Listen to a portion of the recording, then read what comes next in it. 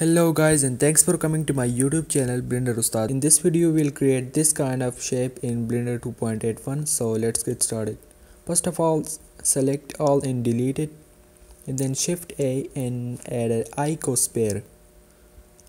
Now we need to leave the default values and the subdivisions, and we need to go to the edit mode, press Ctrl Shift and B to bevel it, and we'll take care of this. Like, we need to make the distance between these the same. Okay, now add a skin modifier and then go to the edit mode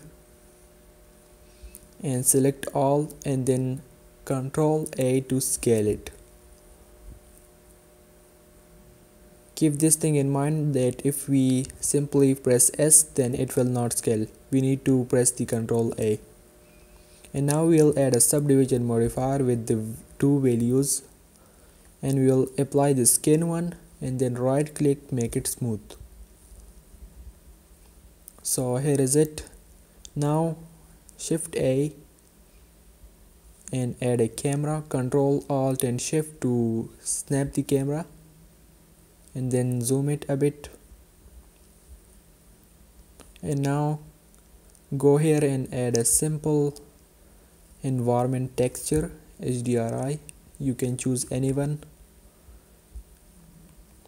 and it will look something like this. Now we need to turn on these options if we are using Eevee, and we'll transparent the background. We'll add a new material and we'll make it pure white.